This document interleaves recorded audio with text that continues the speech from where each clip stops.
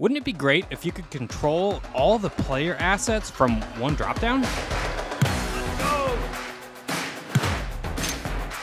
Today, I want to introduce you to the drop-down menu. Now, when we apply the drop-down menu, it actually doesn't do anything, and we need to use some expressions to get it to do some work for us. And ultimately, our goal here in using the drop-down menu is to make our life easier. We want to tie together a couple of different areas so that it's all controlled by one single element, the drop-down menu. I'm actually going to show you two different ways that we can use the drop-down menu. The first way is by using it with images and tying our opacity to the drop-down menu so that when we select a certain player, that player's image appears. The second way is going to be a little bit more advanced. We're going to use an array to call out the player's name that matches the order of the drop-down menus. So here we are back in our stat graphic tutorial series, and we're going to take this and simplify it down to try and help tie things together. And the way that we're going to do that is by using this effect, expression controls, and drop-down menu. Now, you'll notice when you add this drop-down menu, it actually doesn't do anything. You have these items here that you can edit, and without having anything tied to it, it doesn't actually do anything. So we need to make this work for us. So the way that I'm going to do this is by using it for photos. And remember, we also have the name background here that I want to affect. So it'll be player name fill and player name stroke that we can go in and adjust. Once we tie it all back to this drop-down menu control, we never have to go back into these player name fill and stroke or the player images, cutouts, because it's all going to be controlled by one dropdown. So we're making your life easy. Let's go ahead and jump in and figure out how we can make this happen. So the way I usually like to set this up is by going in my primary comp and adding the dropdown menu to my controller within that comp. I'm just going to move it to the top too. So let's hop into the cutouts and I will show you what we've done. So I've added all of the all-star starters into this comp with a cutout here. And you'll see that I actually added a black and white filter and the level filter. And if I hit tab and go back to Artboard 4, I actually had these effects on the pre-comp. But since all of these images were shot in different locations with different lighting, different looks, they're not similar enough to make that happen. So if I was doing this for a team, I would use the exact same image and style for every single player, and that makes life a little bit easier. So you can leave those effects on the pre-comp. But since that didn't happen, I already went ahead and applied the black and white and the levels effects on each player and set them. Another thing I did, you'll notice I have some rulers here. In order to try and make sure that I maintain the same look and feel for every single player, I like where she's falling here. So I went ahead and put one of them across her eyes and the other one right between her eyes. So this allows me to make sure that those eyes fall in about the same spot for every single player, which makes life easier when I get out to the primary comp, so I don't have to worry about adjusting, and this kind of allows me to set it and leave it and not have to worry about it. So you'll see that with all these players, their eyes are, in fact, on the ruler or pretty darn close to that ruler. Okay? So let's get into how we work with this drop-down menu control. So I'm going to go ahead and lock this effect control panel here at the top of my primary comp, and I'm going to go into the Parker cutout. So effectively, this drop-down menu, if I go up in here and hit edit, we have 10 players. So we can hit the plus button to get to 10 players. And I'm going to leave these as 1, 2, 3, 4, 5, 6, 7, 8, 9, 10 because effectively that is exactly what these are. The number here on the left-hand side is essentially what we're going to be trying to isolate. And I think that'll make sense here in just a second. So I'm going to hit OK to close out of this. within my Parker cutout, if I hit T to pull up my opacity and Alt-click on the stopwatch to create an expression, we need to tie our opacity back to that drop-down menu control. So let's start by creating a new variable and calling it player. And I'm going to pick whip back to the menu. And you can see here it says within the comp stat graphic tutorial series, which is that main comp, they're looking for layer controller, which is where we put this. It's on controller. And the effect of drop-down menu control menu, which is exactly what I want.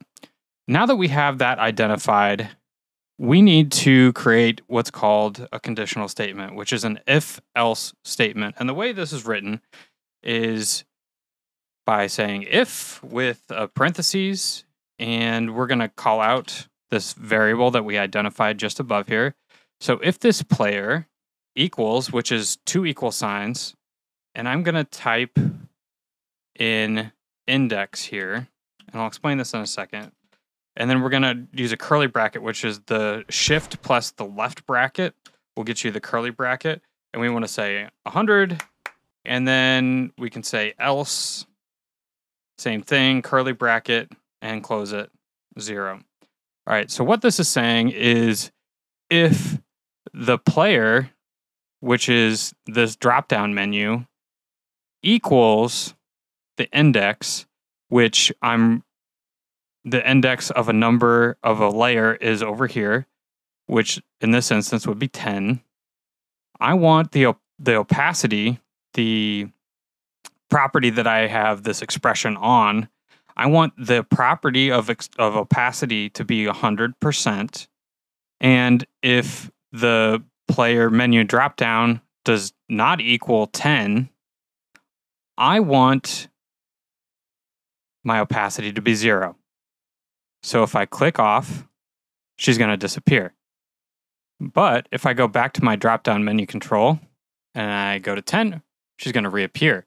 So all I'm saying here is, hey, you only appear if the layer number here or the index is the same as the drop-down menu control. If it's not, don't appear.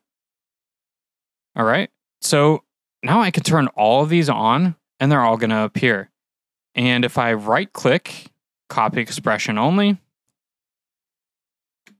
and I Command V to paste, they're all going to disappear. Why? Because they're all following the same reasoning. If I switch to 1, you're going to get Asia Wilson. If I switch to 6, you're going to get a Gwumbake and Sabrina if I go to 7, right? All right, I think you get this gist.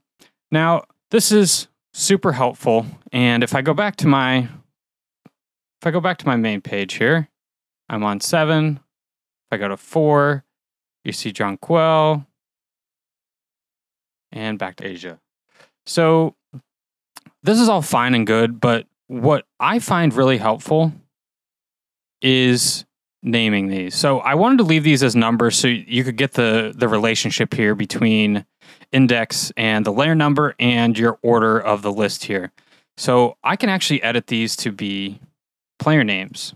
One thing I do want to point out that is it's really important to make sure that whatever order you decide to go with here is the exact same order that you go with in your list item here.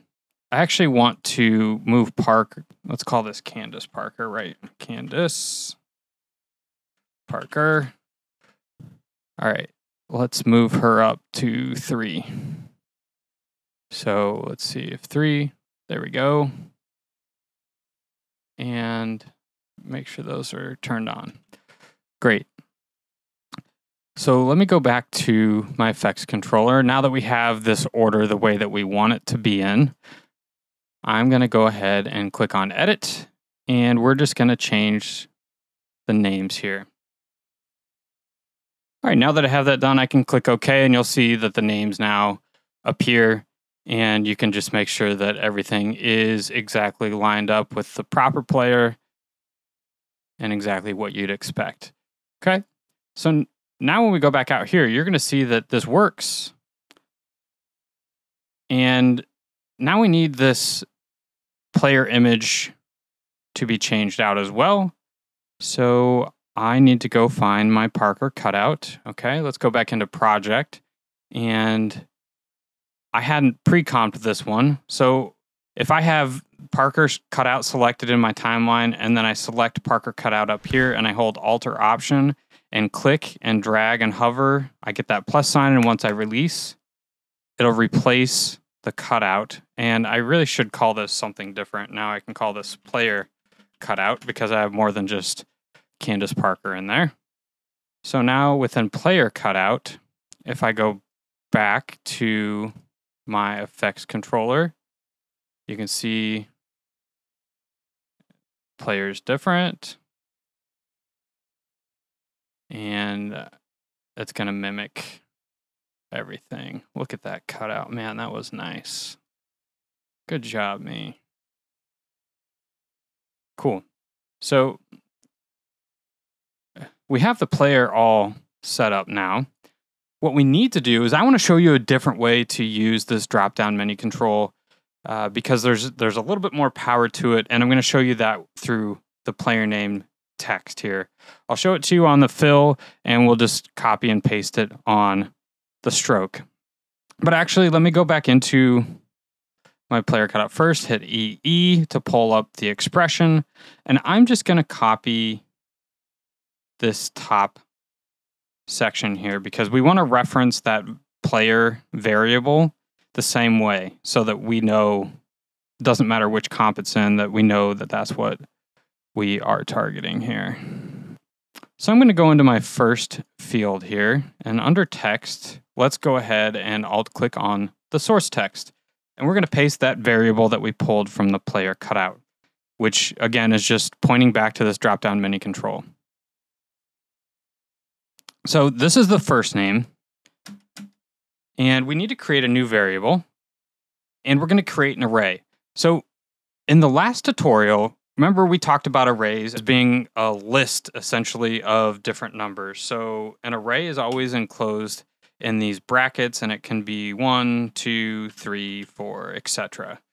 So we need to create a new variable and insert the names of the players, first names of the players that we want this drop-down menu to call out. So let's call this player name, just to keep things simple. And then I'm going to hit the left bracket here, and it automatically adds a right bracket. So I'm just going to enter twice. And if I go up one with my up arrow key and I hit tab, this is going to allow me to see everything a little bit better. So let's go ahead and type Asia, comma. And the thing about text is this isn't going to work. If I were to go to Asia's name, nothing's going to change because A, I haven't called it out at the bottom, but B, text needs to be read as what's called a string. So in order for us to fix that, we need to put quotes around her name. So it's read as a string of text, which is how all text is read within After Effects. So now that we have our string, I'm adding a comma at the end of the line because this is within the array, it's basically calling out that this is one object, comma, and then I can add another line in here. Let me click off of this because it's giving me an error for no reason. And I'm just going to go in this order. So I want Brianna, Candace, Jackie, comma at the end of that, Candace, comma at the end of it.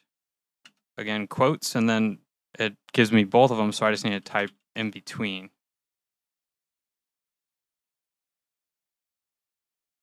All right, so with the last one, I don't need a comma at the end. And I'm just going to add my semicolon. We need to return the source what the source text is looking for. So if we just return player name, you can see that it's just returning every single name that we have in the order. And that's not what we want. We want the same name for every single one. So just like how we call out a position, remember when we did the size? So I had .size with the number 0 in it, which basically said hey, give me this, give me the X, give me the first number of size. Well, we want to do the same thing with the player name, and that is where this player comes in. Because remember, the player is the drop-down menu control is just a list of numbers 1 through 10. So we need to add the square brackets and type player in here, because that will help us dynamically adjust the player's name, only one player, to be added for all the names. Okay, so now it says Brianna, and Brianna is actually the second name in our list, and Asia Wilson is the top one, so we don't have any names above this. Why is it not returning Asia? Arrays start with 0. Remember how I just did this, the dot size of 0, which referenced the first number? This does the exact same thing. So in order to get around this, there's a couple things I could do. I could go in here and add a blank, or I can go in here and change this to just have a blank up front with a comma. Because this starts at 1, I want my first name that I need to also start at 1, but an array starts at 0. So I'm just basically putting some dummy text in here to get around that. So when I click off now, you're going to see it says Asia. Now we have one other thing to solve for. Now in the original, remember we had Candace laid out 6 or 7 different times. Well, now that we have all this laid out in an array, we only see Asia's name listed here once per line. And we need it to repeat a number of times. So Asia is actually the perfect one to do this with, because Sue is the only one that's just as short or maybe slightly shorter, and the rest are pretty long. So I think once we get this set up, we'll be in good shape for everybody else. So the way that we're going to do this is by clicking here at the end, and we're going to add a period and type repeat, and it's going to automatically populate what we need to do. And within this, we're going to say how many we want to repeat. So I'm just going to type 15. So we want Asia's name to repeat 15 times in X. So let's click off. And that looks like just the link that we need for her name. There is one additional issue here that we can solve pretty easily as well. This is going to bump everything up back to back to back. And what we need to do is go in to each of these and just add a space. Let me just click off so you can see what that does here. That just gives us that little space between the names so it doesn't all run together. So let's just go through each one of these names and quickly add a space to the end. If we click off, we'll be in good shape. Now we can just copy expression only. Let's head over to the stroke, and within Candace, let's paste. And we see it's updated to Asia. Fantastic. Now we just need to do the last name. So the way that we're going to do this is go back into our fill, go down to Parker, and I'm going to paste this as well. And then we can just go in and change the player's last name.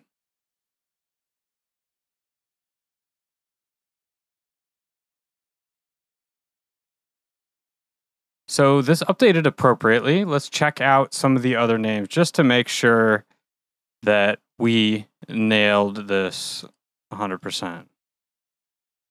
Oh, baller. Now we need to copy this, expression only, head back over to stroke on the first Parker, paste it. Nice. Double check it. It's working. And that's it.